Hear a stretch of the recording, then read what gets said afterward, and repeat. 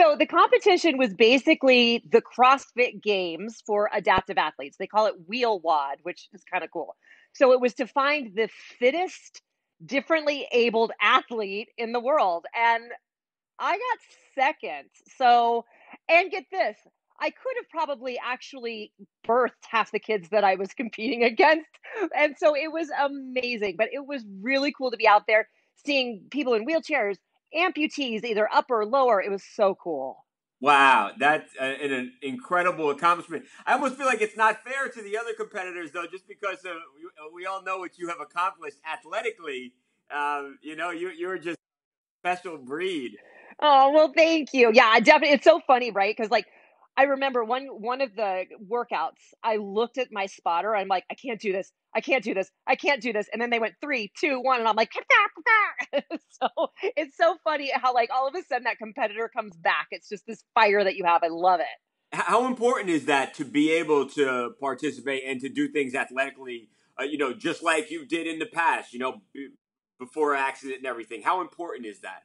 It's huge. For me, it's huge, and it gave me my life back. And, for a while there after my accident, I wasn't working out. I was, gaining weight. I didn't feel like myself. And then there was a guy who was injured doing a CrossFit competition whose name is Kevin Ogar. And he came to the hospital room and said, listen, we're working on something so you can get back into CrossFit. Hang with me. And he is actually the guy that got me back into CrossFit last summer. And he is one of the guys that started WheelWod.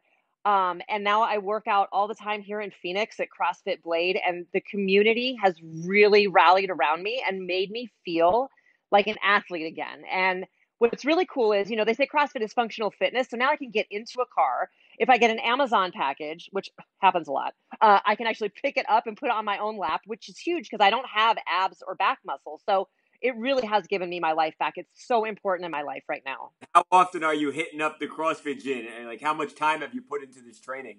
Oh, I don't even want to tell you. When I say it's my second home, like I seriously mean it. Like it's so embarrassing.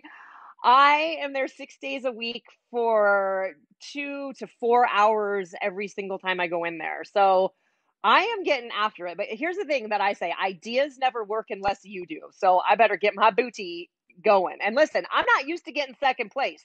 That whole second place thing, girlfriend's not used to. We got to step that up. Yeah. So are you going? Is this a yearly thing? It is. It's a yearly thing, but it's going to change this year. So we're going to have it again in 6 months. So I will be ready. Are you okay? So in 6 months, are you going out to win the wheel WOD?